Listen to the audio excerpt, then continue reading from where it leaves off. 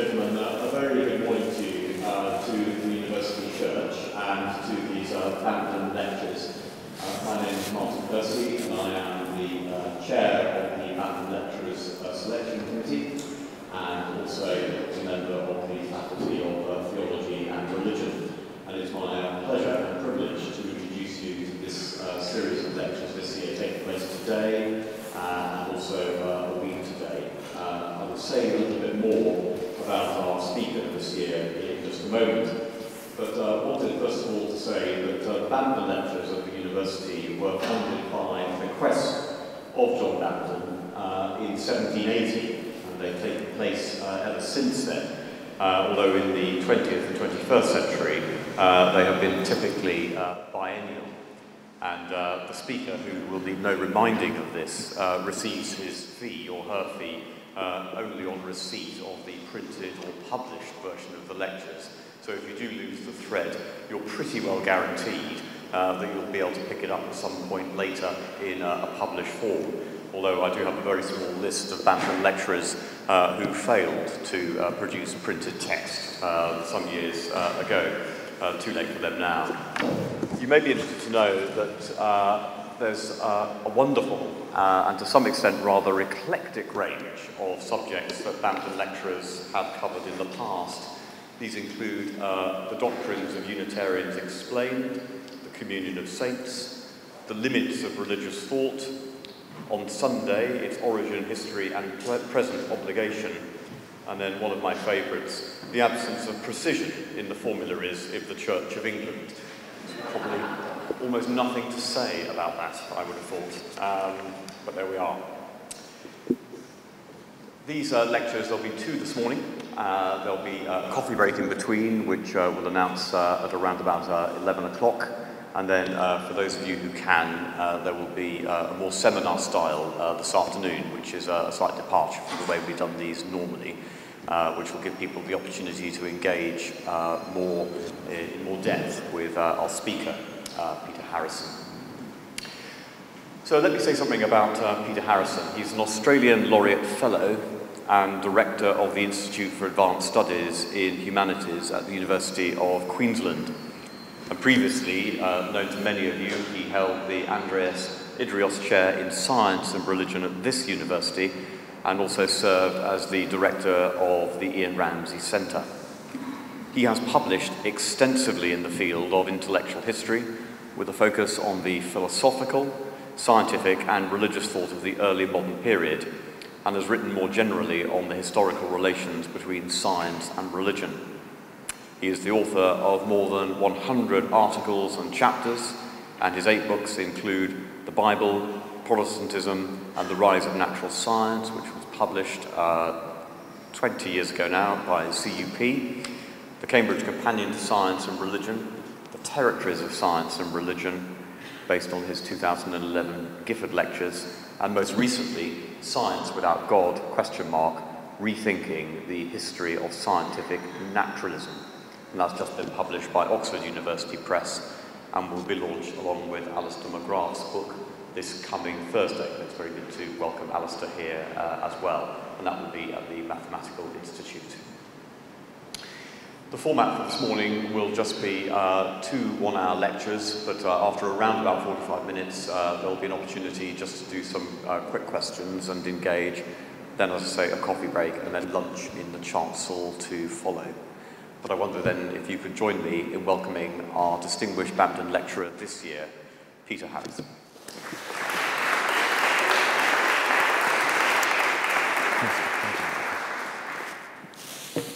Well, thank you, Martin, for that generous introduction.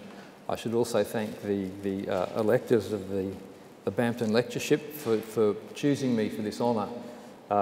And I'm particularly grateful to Will Lamb, the Vicar of St Mary's, the University Church, for providing such a wonderful venue and indeed for providing the refreshments that will follow these lectures. As you will have ascertained, there's a slight change of format of the lectures from previous years. The committee decided that after 230 years or so, it wasn't too soon to change the traditional format. And so we will have 2 lectures this morning. This afternoon there will be some formal input, but there will be more opportunity for interchange and Q&A. So if you don't have time for questions this morning and you're coming this afternoon, hold them over, and I'm hoping that we can have a more broad discussion in that context. But let me begin, and we're talking this morning, as you can see, about supernatural belief in a secular age. In his famous argument against belief in miracles, set out in section 10 of his inquiry concerning human understanding, David Hume gets to the heart of the modern problem of supernatural belief. When we peruse the histories of First Nations, he says, we are apt to imagine ourselves transported into some new world where the whole frame of nature is disjointed and every element performs its operations in a different manner from what it does at present. It's strange, a judicious reader is apt to say, upon the perusal of these wonderful histories, that such prodigious events never happen in our days. Now, this observation, I think, nicely encapsulates a common understanding of the differences between modern Western cultures on the one hand and traditional societies and our own medieval predecessors on the other. The world they lived in was a theatre that was subjected to constant incursions of the supernatural. People in the past saw God's hand at work everywhere. They experienced the miraculous, and they believed in reports of miracles made by others. They heard God's voice speaking to them, they encountered him in dreams, they witnessed angelic activities and the malevolent work of Satan and his minions. These are the kinds of things they experienced. But we, however, live in another world. It's a world governed by the laws of nature, and the few residual unusual or unexpected events that we encounter are just that. They are not activities of supernatural beings, they are not divine communications or judgments, but they're simply strange events that are explicable in naturalistic terms, at least in principle, even if we might presently lack the knowledge to account for them. Now, in this passage, Hume, I think, presents us with what I think is a genuine puzzle. People in the past seem regularly to have encountered the supernatural, and today we do not. They saw, they heard and directly experienced things that now seem to be completely absent from our world. For Hume, the explanation of this was relatively straightforward. The events in question never took place, and the entities experienced are not real. As for any residual out-of-ordinary happenings, very likely we now possess good naturalistic explanations for them.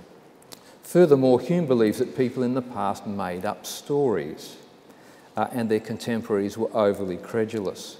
More generally, supernatural beliefs are the mark of primitive societies, and all civilised nations have rid themselves of irrational beliefs, or eventually they will do so. Now, while we might now be more reluctant to speak in terms of a distinction between a civilised present and a primitive past, these explanations that Hume offers remain more or less the way we presently tend to think about the different worlds that Hume draws our attention to.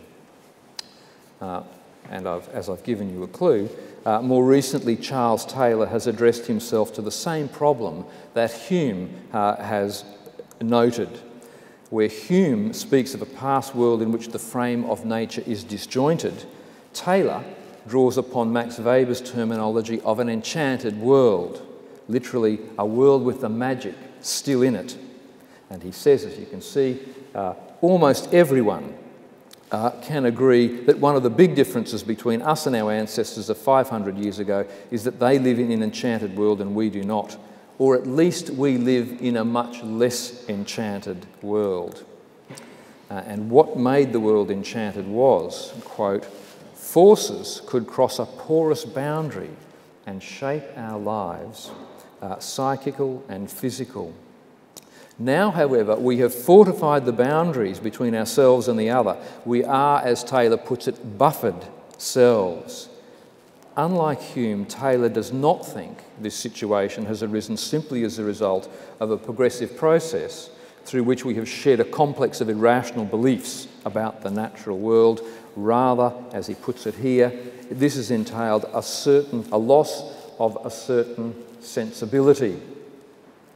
That is really an impoverishment. Modern individuals have lost a way in which people used to experience the world. Now, the question of how we came to lose this sensibility and how we might adjudicate between differing assessments of that loss, as represented by the opposing positions of Hume and Taylor, is one of the main topics of these lectures. For all their differences, Hume and Taylor both rightly propose that this loss of sensibility was the result of a historical process. For Hume, the historical evolution of civilised societies from primitive ones. For Taylor, a historical process of disenchantment and secularisation. So one central focus of these lectures will be the narratives of historical progress and change, although I will also deal with philosophical arguments for the supernatural. In these first two lectures, I intend to provide an account of the historical changes that Hume and Taylor draw our attention to. And I'll consider what this lost sensibility for the supernatural might look like and offer some suggestions of how we might have lost it. My general argument will be that some of the historical explanations that we presently use to account for our current situation are essentially myths, and they're myths couched in terms of questionable conceptual categories, and that these myths shape our understanding of the world in ways that are incompatible with the worldviews of our forebears. And I will begin, as all good philosophers should, although I'm not a philosopher, with Aristotle, although you could choose Plato, I suppose. In a fragment of one of Aristotle's many lost works, fortuitously preserved by Cicero in his On the Nature of the Gods, we're offered the following myth, or as we might now say, a thought experiment. And this is a rather long passage, so just excuse me as I read it out. And here it goes. Suppose there were men who had always lived underground, in good and well-lighted dwellings adorned with statues and pictures, and furnished with everything in which those who are thought to be happy abound. Suppose, however, they had never gone above ground, but had learned by report and hearsay that there is a divine authority and power. Suppose that then, at some time, the jaws of the earth opened, and they were able to escape and make their way from these hidden dwellings, into the regions that we inhabit. When they suddenly saw the earth, the seas and sky, when they learned the grandeur of clouds and the power of winds, when they saw the sun and learned his grandeur and the beauty and power shown in his filling the sky with light and making day, when again night darkened the lands and they saw the whole sky picked out and adorned with stars and the varying lights of the moon as it waxes and wanes, and the rising and settings of all these bodies, and their courses settled and immutable to all eternity, when they saw those things, most certainly they would have judged both that there are gods and that these great works are the works of the gods. Now, the conceit of people living in a world beneath our own has inspired storytellers since antiquity. Much of the attraction of these stories comes from the possibility of drawing a contrast between ourselves and our underground counterparts, and the narrative usually pivots on the incursion of the inhabitants of one of these regions into another. The allegory of Plato's cave is perhaps the best known ancient version of this narrative, and moving to, here is Plato's cave. Moving to the Renaissance, Dante's Inferno is at least distantly related to this genre. From the 19th century onwards, numerous works of science fiction deploy this motif. I'll just give you one curious example here. This is William Bradshaw's The Goddess of Advatava. And this recounts the story of a group of explorers who are sailing south, and they enter a vortex at the South Pole and find an underground civilization, of which we're provided with a map. Most recently, Jean de Prowl's 2003 novel, The City of Ember, and there's a 2008 movie of the same name with Bill Murray, is set in an underground city built to protect its inhabitants from an unspecified terrestrial catastrophe. In spite of Ember's failing infrastructure, the mendacious mayor of the city contrives to keep the populace imprisoned in this subterranean metropolis by concealing from them the true circumstances of how they got to be there, and by convincing them that return to the outside world would have fatal consequences. In fact, as we discover, the City of Ember was intended to be only a short-term refuge, and return to the outside world had always been part of the plan of its original architects. The story ends with three rebellious young protagonists making their way back to the surface, where they discover an Edenic world and experience for the first time the beauty of a sunrise, as we can see here. Now, I'm going to come back to Aristotle in a moment, but I wanted to say something about the City of Ember plotline, which offers a helpful way of thinking about one of the general theses that I'm going to argue in these lectures. And that is that we can think about our own modern predicament, characterised by a lack of access to the transcendent, as the consequence of being enthralled to a false history of how we got to be where we are. And because of our commitment to that mythical history, which consists in a series of misleading narratives about human progress and its connection to a purely naturalistic scientific perspective, we are unable to find our way back. And more than this, we are unwilling to do so because we see it as a kind of regression. So part of what I'm going to be doing in these lectures is attempting to identify and dismantle some of these pervasive myths of modernity, and this might then give us a new perspective on our predicament and indicate a possible way out of it. And I'll be elaborating more on this as we go along across this week and the next. For now, though, I want to come back to Aristotle. The temptation for modern philosophically trained readers is to regard Aristotle's parable as a fairly standard presentation of a cosmological, or you might think a teleological, argument for the existence of the gods. That is to say, an argument from design or the regularities of the cosmos.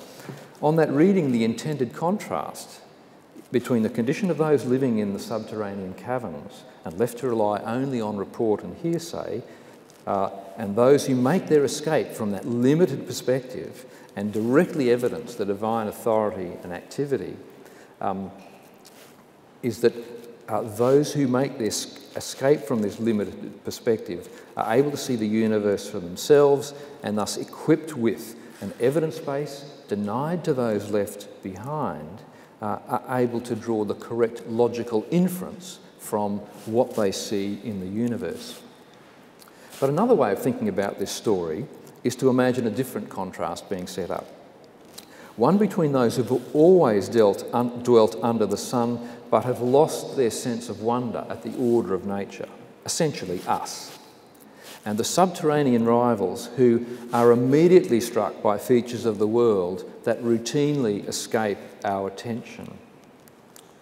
And Cicero gives us the clue in his interpretation of these events when he relates the Aristotle parable. And there it is. From daily habit, our minds and eyes have become accustomed to this sight.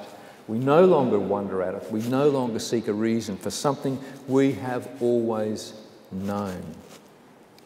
And Augustine will later reprise precisely this view in his discussion of miracles. He says, quote, "Isn't the daily course of nature itself a miracle, something to be wondered at? Everything is full of marvels and miracles, but they are so common that we regard them as cheap and of no account."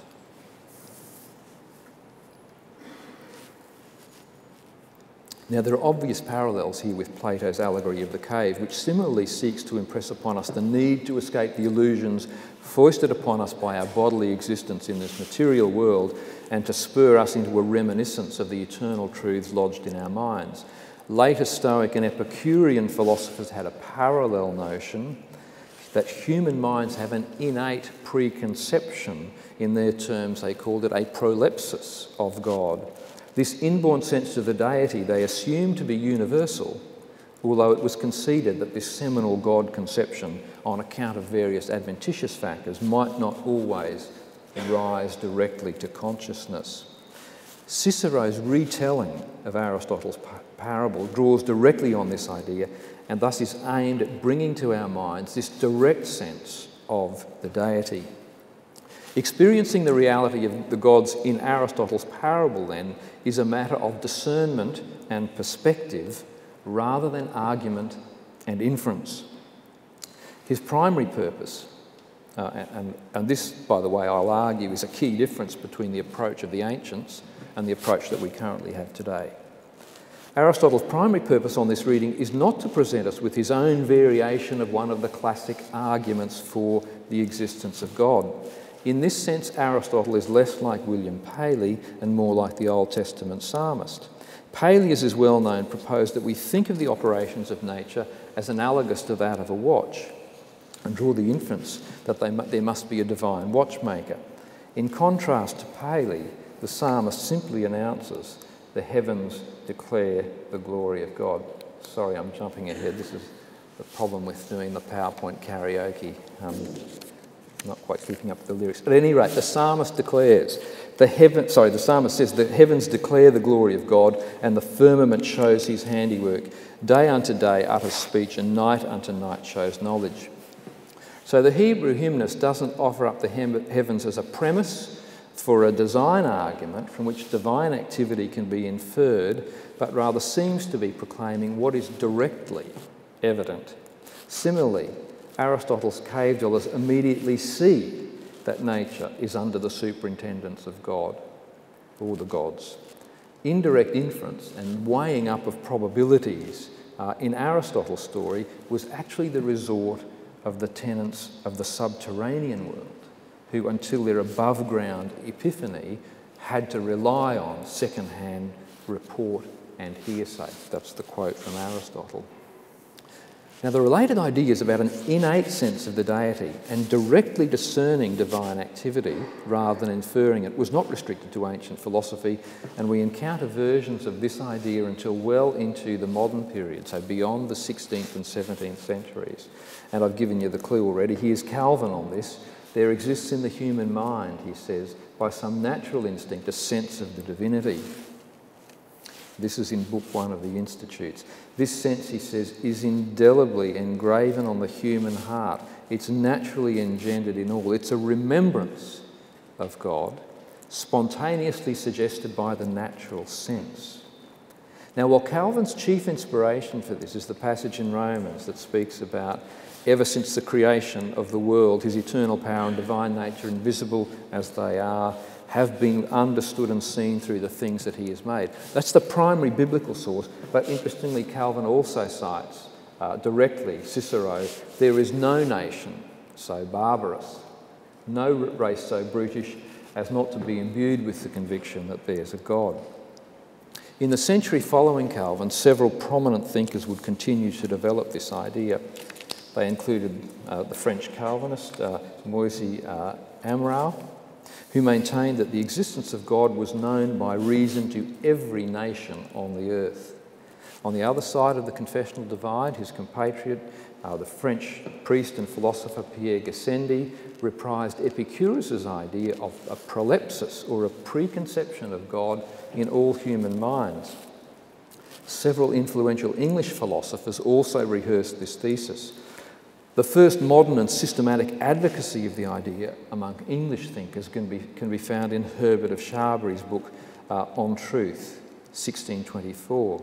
And following him, a number of the so-called Cambridge Platonists would speak similarly of an innate, a priori, as we would say, propensity that enabled a direct intuition of the existence and activity of God.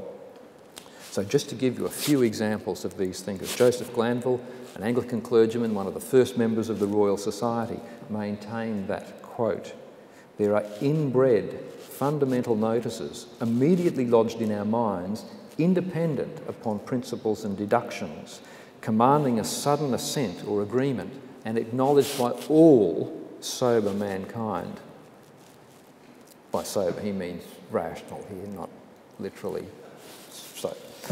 Henry Moore, one of the Cambridge Circle, also in his book An Antidote Against Atheism, drew a parallel between this recognition of the existence of God and the way we come to a recognition of the truths of geometry. I'm quoting here from Henry Moore, and therefore, if there were any nation that were destitute of the knowledge of God, as they might be likely of the rudiments of geometry, so long as they will admit of the knowledge of one as the other upon a due fit proposal, the acknowledgement of God is as well to be said to be according to the light of nature as the knowledge of geometry which they thus receive. That probably wasn't a very helpful quote to read out. What he's saying here is we don't explicitly know the truths of geometry, but when they're explained to us, we do come to an agreement, an acknowledgement of them. So too for knowledge of God. So Henry Moore here nods in the direction of Plato's famous dialogue, the Meno, where Socrates teaches Meno's slave boy a geometrical theorem simply by using the Socratic method, asking a series of questions. And the idea here is that the truths of geometry are in some sense innate, they simply need to be brought to the surface. So too with the God idea. So another of the Cambridge gang, Ralph Cudworth, argued that, quote, the generality of mankind have constantly had a certain prolepsis or anticipation in their minds concerning the actual existence of God and the true idea of him. Cudworth spends many, frankly, tedious pages of his book, The True Intellectual System of the Universe, collecting ancient authors who, he says, argued precisely this. Now, from our perspective, one of the curious features of these claims is that they were not simply offered as anthropological observations. The universality and innateness of God beliefs was strongly urged as evidence of the truth of those beliefs. Common consent was the expression that was often used of these, and that was a principle that could be used to support a range of doctrines. And a whole number of ancient authors, Plato, Cicero, Seneca, Clement of Alexandria, had deployed it to argue for the existence of God. Amongst 17th century writers, Herbert of Cherbury, who I've already mentioned, championed it most strongly. And here's the quote from Herbert: "Universal consent must be taken to be the beginning and end of theology and philosophy. I maintain that universal consent, the fact that all nations agree that there's a God, is the last resort and sole test of truth." At the beginning of the 18th century, and remarking upon the prevalence of this argument from universal consent, Henry Lee agreed, and I'm quoting here, "The first and most popular argument, which is generally thought for proving the existence of God, is the universal consent of mankind." By way of contrast, in modern philosophical discussions of the existence of God, this argument rarely rates a mention. Modern readers will typically regard it not to be an argument at all, or if it is, not a very good one. For a start, it looks like a dubious anthropological observation, and one that has been under challenge ever since Locke pointed out that there were nations of atheists. It's also difficult to incorporate into our contemporary classifications of arguments for the existence of God, which observe a basic distinction between a priori and a posteriori arguments. Don't worry too much about that. Let's just say it doesn't actually fit the pattern terribly easily. If we think about... Okay. Finally, I think these days the naturalness of religious belief, if that claim were to be made, is more likely to be regarded as evidence for it being false rather than being true, since naturalistic explanations of the origins of belief are often, albeit mistakenly, assumed to undermine the veracity of those beliefs. Evolutionary debunking arguments thus seem to attempt to explain away religious beliefs by offering stories about their evolutionary origins. So again, we have an odd situation. Even if we share this commitment to some putative fact about human cognition, that there's an innate God belief, we tend to place a diametrically opposed interpretation on it today to the interpretation of those in the past, both in the ancient world and in the early modern period. So one question that we're left with is how the status of this argument came to change from being what one writer called the first and most popular argument for the existence of God to being a historical curiosity that gets no airplay. How is it that the ancient and early modern philosophers found this innate tendency towards theistic belief to be a compelling argument for the supernatural? Now, before attempting to answer that, I want to look at one final example of a related kind of argument. The Scottish Enlightenment philosopher Thomas Reid, grappling with the agenda set by Descartes, which sought to ground philosophy in indubitable or undoubtable foundations. In short, what Descartes wanted to do was to find a starting point for philosophy that didn't require any further justifications itself. Reid is still grappling with this. Reid attempted to stop the business of an endless regress of arguments by stopping with what he called first principles. And here's Reid now. I love the hat. But the quote there, what he says about first principles is that their evidence is not demonstrative, but it's intuitive. And these first principles don't require proof, but to be placed in the proper point of view. In the case of the structure of the world, the ordered structure of the world, Thomas Reid, Adam Smith on the banknote, William Whewell, the 19th century Cambridge polymath, and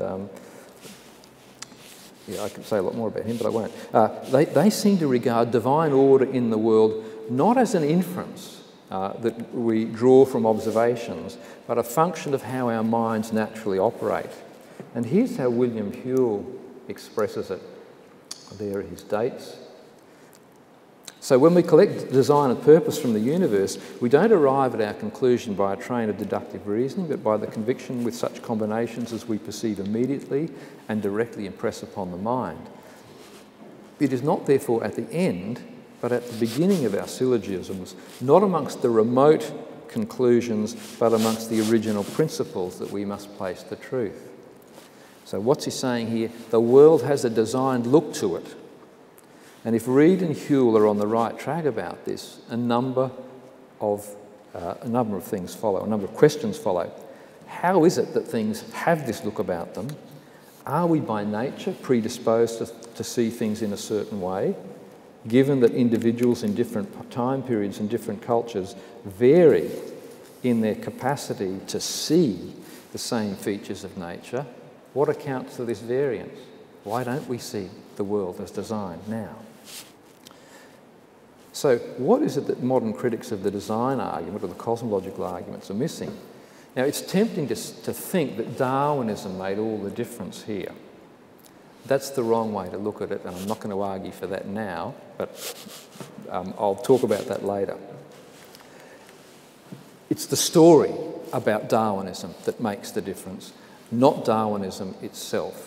And so that's one of the stories that we need to pull apart and demythologise, which I'll talk about next week. Now, the questions raised by these approaches to knowledge of God, from Aristotle to Reid and all in between, lead me to a general remark about philosophical arguments considered from a historical perspective. And it's one that I've already been hinting at in a number of my remarks.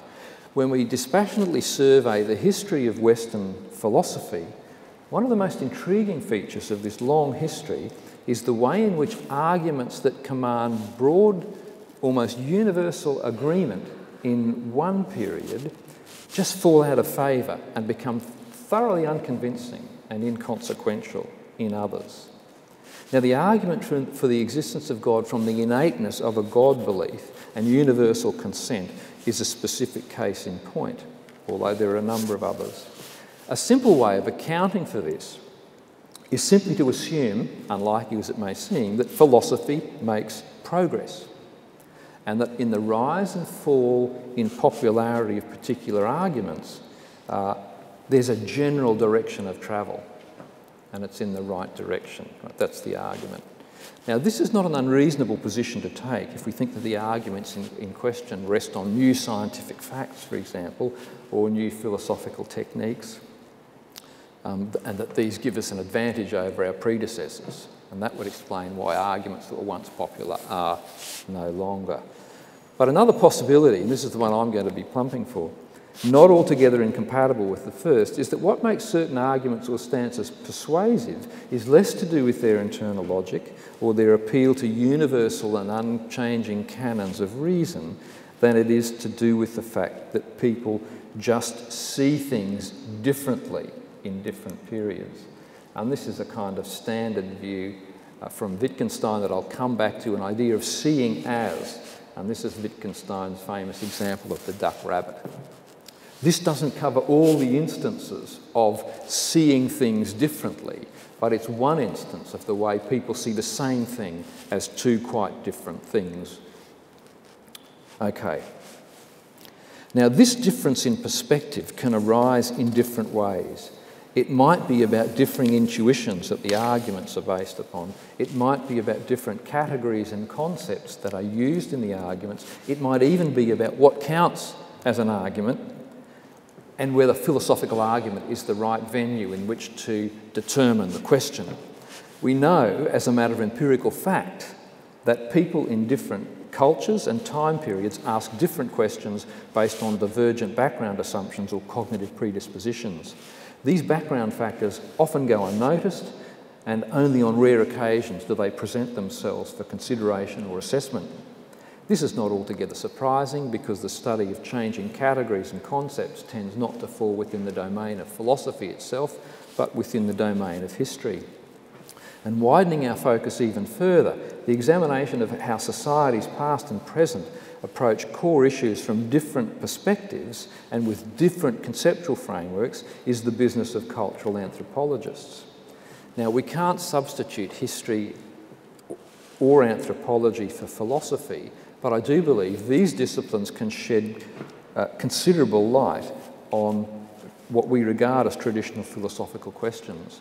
And the question of the existence of the supernatural and the varying plausibility of arguments about it are a case in point. Let me give you an example from the Cambridge philosopher Tim Crane, who recently wrote this in the TLS. And it's a longish quote, so again, you can probably read it for yourself, but I'll read it out anyway. Most philosophical problems have actually risen as a result of specific historical circumstances and contingencies. For example, because of the need to defend or articulate religious ethics, or from challenges from science, or as a result of speculations of other philosophers about the past, or paradoxes or conflicts in ordinary thinking about the world. So getting to grips with a philosophical question is partly a matter of understanding where the problem comes from. This is the key point. Getting to grips with the philosophical question is partly a matter of understanding where the problem comes from, and this requires us to think to some extent about the historical construction of the problem. Right, that's what I'm going to be talking about in these lectures, and to take seriously the deeply contingent nature of the philosophical tradition in which we find ourselves. So we think that philosophy deals with the universal.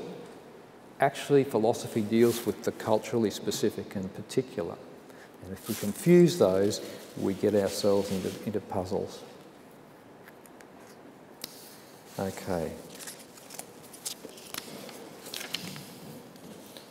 Now, my own previous work, if I can mention it briefly, my own previous work has focused on how the meanings and boundaries of key concepts that we presently operate with have changed over time, and how these concepts influence the conduct and scope of philosophical discussions that often escape notice. Religion is one of the first concepts that I began to deal with. Science is another of these concepts. And because these concepts frame the discussion in particular ways, they actually shape the possible conclusions that we can get. Now, once we get a sense of the history of these concepts, how they came to evolve and how they came to emerge in specific historical circumstances, we also gain a sense of how the historical actors themselves used them, and used them in ways differently to the way we use them today. And without that work, We often think we're talking about the same thing that people in the past were talking about, but we're not. And this applies to a range of things like, and I'm going to talk in more detail about these next week, but most important among these, conceptions of nature and the natural, and a range of contrast categories with nature. Natural, supernatural, natural revealed, nature culture, and also one that I'll talk about this afternoon, belief and knowledge. We tend to think of these things as concepts that range unproblematically without changing their meaning through history, but they don't.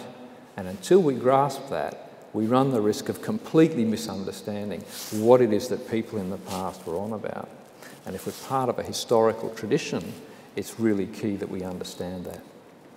So I plan to adopt aspects of this approach again in these lectures, and the key concepts that I focused on, as I said, are going to be natural and supernatural, natural revealed, nature, culture, and so on.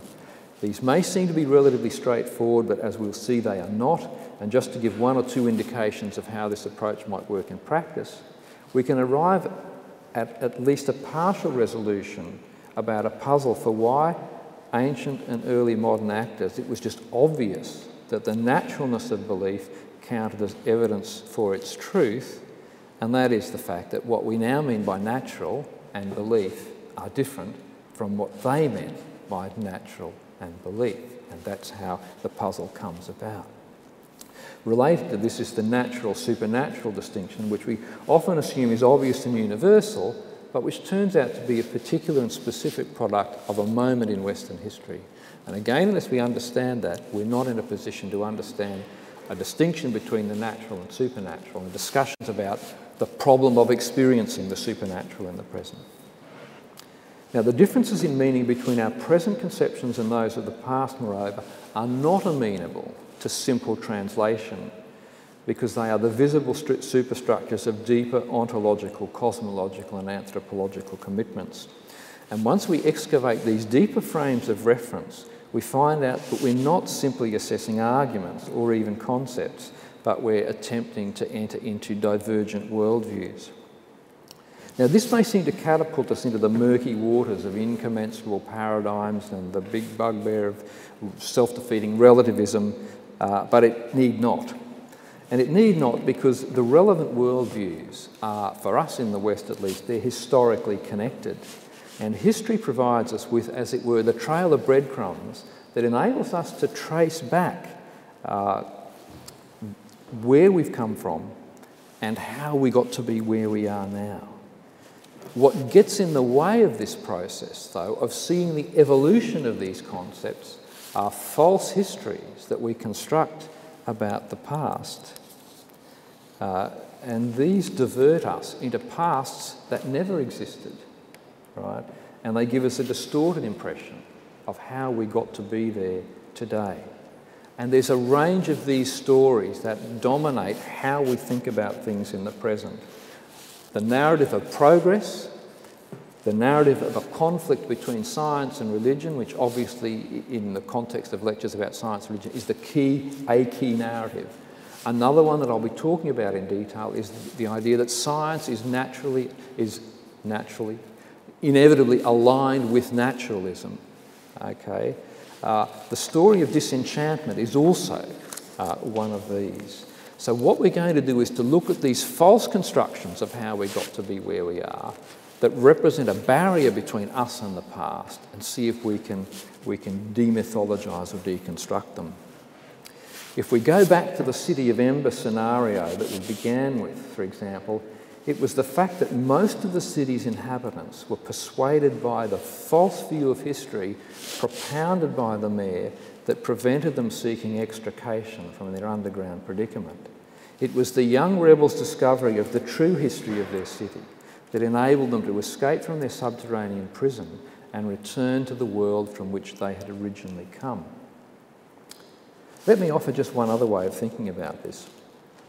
If we take the presumption of historical progress off the table for a moment, we can attempt to view the past more on its own terms than ours and try to imagine what our present way of looking at things would look like to those in the past. If we imagine history running backwards, as it were, and our early modern and medieval and ancient counterparts writing a history of our period, what would they say? Would they see this as a story of degeneration from a wonderful present that we're in to where they are now? And to some extent they might, because you can imagine all the wonderful technology that would have somehow been lost. But overall, I'm guessing they would not necessarily see the superiority in general of our way of looking at things over their own. To help us see why Hume regards the shedding of supernatural beliefs as progress and Taylor regards it as a loss of something, Taylor is looking at it from the perspective of a past. Now, it may be a past that we cannot return to. I'll come back to that. But at least this gives us a sense of what it is about our situation that we think is better than the past, and science is a key part of that. Not regarding the present moment as the end point of a process of historical progress might appear to be a big ask, but we actually manage it in some fields of human endeavour, such as the history of the creative arts. So it's possible to take a cursory look at medieval art, for example, and conclude that people in the Middle Ages were just lousy at drawing. 2 weeks ago, The Guardian, as part of its long-running series that gets readers to send in questions, and I know you're probably all readers of the Daily Mail, but for those of you who read The Sun, sorry, not The Sun, The Guardian, those of you who read The Guardian, you might have seen this story there. So The Guardian actually posed exactly this question. Why were medieval people so bad at drawing? Now, answers varied. One wit wrote in and said it's because they spend all their time, they had to spend all their time warding off threats from giant snails and thuggish rabbits. But the more reflective response would be they simply saw things differently from us, that their artistic efforts were directed towards different ends, their criteria for judging the success of a work of art was different, at variance from ours. And we can ask the same question about Indigenous art too. If these are not simply rudimentary and inept attempts to produce realistic representations of the world, then our questions might not go to what skills or competencies they lack that we have, but what their goals were and what they might be seeing that we are no longer seeing. And we can apply similar considerations to the history of music and literature. Now, the obvious response to these analogies is to point to the counterexample of science, and this is why science is key. Science and material progress look as if they're clinching arguments for the superiority of modernity. It would strain credibility to argue that modern engineering or medicine, the real clincher, dentistry, are not superior to their medieval equivalents, or to suggest that the geocentric model is just as good as the heliocentric model. This certainly looks like progress, although we need to bear in mind that the science that holds out the promise for cures for cancer has also uniquely given us the means to bring an end to our own world, and in a number of different ways. On this point, I'm reminded of the remark of the distinguished philosopher Michael Dummett, who was for many years the professor of logic here and the fellow of New College. He offered this interesting assessment of the benefits of physics, quote, "What sane man magically, given the ability in 1900 to foresee the nuclear weapons which it would make possible, would not have opted, if given the power, to prohibit all future research in physics?" Apologies to you physicists in the audience. But anyway, that's what he thought. But let's grant science as progress for now. Okay. In relation to the question that we're exploring, we can still ask what direct connection there is between scientific and technological advance on the one hand and the modern loss of plausibility of belief in the supernatural. It's not immediately clear why there should be any connection at all. But the argument is, the myth, I would argue, is that science has replaced religion, or that it's made religion unnecessary. And to quote Terry Eagleton, who's one of my favourites on this is a little bit like saying that now we have the electric toaster, we no longer need Chekhov. It's a failure to understand how the categories work. But the link between scientific progress on the one hand and decline in belief in the supernatural are so tightly bound together, we tend to think of them as both necessary aspects of progress. From Hume onwards, then, there have been powerful attempts to align growth in the natural sciences with the decline in the plausibility of belief in the supernatural, and to argue that both represent progress. And while this narrative is perhaps most conspicuous in the crude polemics of the new atheists, my suggestion will be that versions of this narrative continue to be all-pervasive, even informing contemporary theological discourse, informing religious apologetics, and many of us in this room, I suspect, are enthralled to this notion itself. So to sum up where we've come, it's very clear that there's something quite distinctive about how many of us in the modern West view the world, and examples going all the way back to Hume and as recent as Charles Taylor established this. Because it is our perspective, we tend naturally to think it's the correct one.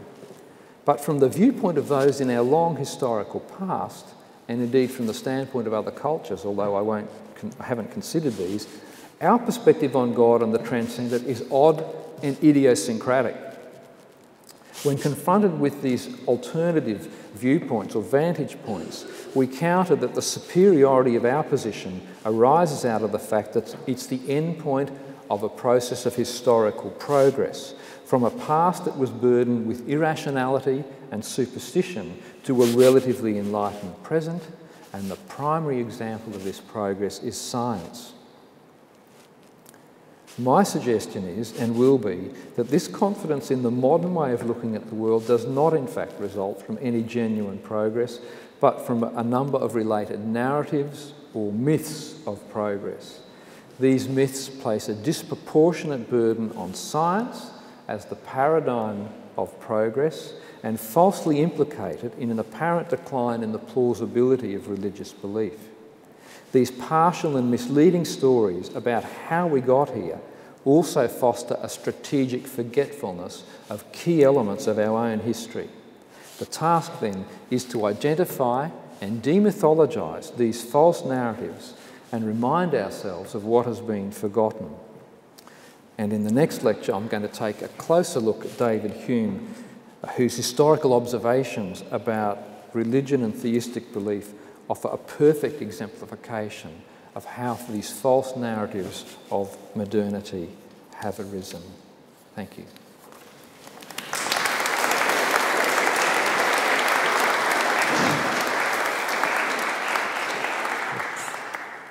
We have about 10 minutes, I think, just for some questions and any observations. So please happy to say that there is a roving mic as well, which will come around. So I'll take one there. Thank you very much. Thank you. Are you implying that scientific knowledge and its uses is intrinsically problematic and dangerous to human beings? Presumably you're not arguing that we should all live in the Stone Age still. And secondly, you appear to be admitting that historically and at present, religious people, who I am not, have no evidence or proof for God. Yeah, look, let me take the first one. No, I'm not getting down on science here. What the point of the exercise for me is to explain how science has been implicated in a range of false stories about progress and modernity, and in particular, how science relates to religion. So this is not an anti-science rant, although I do think we need to be realistic about the dangers that what science and technology have presented us with. And I go back to the point, you know, we are now arguably at a moment in history when for the first time we have the capacity to destroy our own planet. And to think uncritically about progress is to forget that. And that's so don't get me wrong. wanting here to be anti-science, and I'll make this point much clearer in the next lecture. But it is the case that there are a series of myths that have grown up around science that give it a particular status in relation to both progress and questions of religious belief. And I think those are the myths that need to be punctured. I'm not quite sure what was your second point, that no one's ever proved that God exists? Well, you have apparently said quite explicitly that religion has no proof or evidence for God, either historically or now.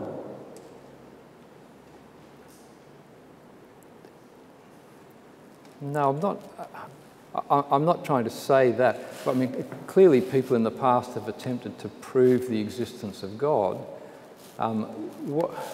What I would rather say is, if we look at these things in their historical context, what counts as a proof in the past is not what counts as a proof now. And so the example I would use this afternoon is Anselm's famous ontological so-called argument for the existence of God. But when we read Anselm, actually, Anselm starts off in a process of meditation. He clearly already believes God exists. There's no problem about that. But the whole preamble is setting up the mind so that it's in a capacity to be able to perform a certain kind of function that enables him to see that God exists. So part of my point here is that the religious traditions, although arguments for the existence of God are attached to them, they don't rest on that as their foundation. What they rest on are people's direct experience of the supernatural. And that's why these lectures are not about, let me assess the classical arguments for the existence of God. I have no interest in doing that whatsoever. What I am interested in doing is getting to see how historical actors in the past understood how it is they came to believe in the deity. And Aristotle is a classic case here.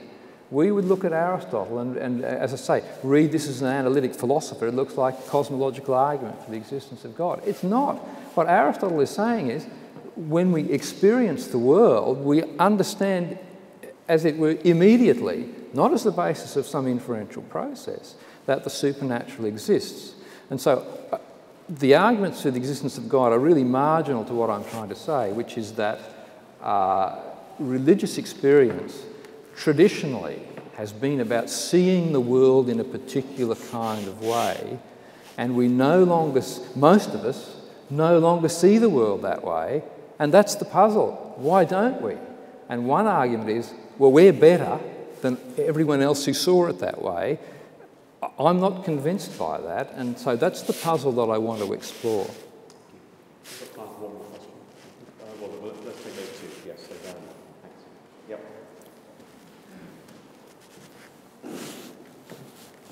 Peter, thanks for such a great start.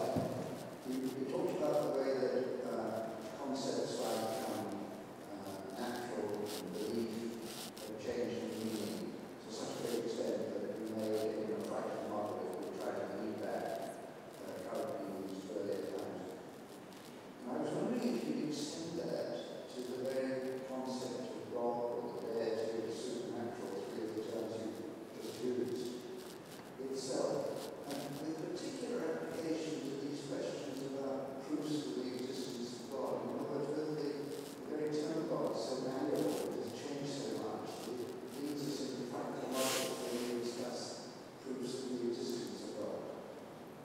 Yeah. Look, I mean, this is a good point, Andrew. I mean, two things. I mean, Pascal famously makes a distinction between the God of the philosophers and the God of Abraham, Isaac, and Jacob. And in a way, that's the part of the kind of distinction that I was referring to in my response to the interesting question before. So that's I think part of it. And there's another story about, as some of you will know, an interesting story about things went horribly wrong with the medieval nominalists who kind of made God a being on the level of other beings, right? And that this was the root of the problem of modernity, that we now think God exists as Martin Percy exists, for example, or as this lectern exists. And that's really a fundamental mistake to make. And to be honest, I'm quite sympathetic to that argument. So again, you're right that it's part of our understanding the historical context of a tradition. If we believe we belong to a historical tradition, understanding and grasping it in the way it was grasped in the past is a key part of that. And the very concept of what it means to say God exists has changed, and some would say for the worse. Thank you very much, Peter. I was thinking throughout your time about how if you look at a picture, you look through a colored lens, say a blue lens, it would emphasize some things, make some things invisible. And what I'm hearing you say is that the lens color has switched. We've gone to, say, a red lens. So we can't see what they see and other things are emphasized. I'm wondering, is the task then to get back to seeing through a blue color lens, or to try to do a double lens seeing that incorporates both? Yeah, that's a very good question, Bethany. I will talk about this in the next lecture. So if I don't answer it satisfactorily, if you're here for the next lecture and I don't answer that satisfactorily, come back to me. But I mean, the very interesting question is whether in order to recapture it, we have to move backwards, or whether there's a way of moving forwards. And I think this is one of the problems. Some of the classical treatments, I think to some extent Charles Taylor, but for those of you who know Brad Gregory's work about the unintended Reformation. So, one of the critiques of Brad Gregory's work is that he seems to suggest that if we could just undo the Reformation, everything would be lovely again. Now, that's an exaggeration, right? But it's the problem about whether this is just some nostalgic attempt to recapture something that maybe never really existed, right? So that we have to be careful we don't construct myths about the past. But I do think that we are, and the language I'm going to use is not to do with lenses but demythologizing. And so wait till after the next lecture and see what you think then. There could not be a better segue, I think, into coffee time. So thank you very much indeed, Peter. Thanks, Mark. Good. Thank you.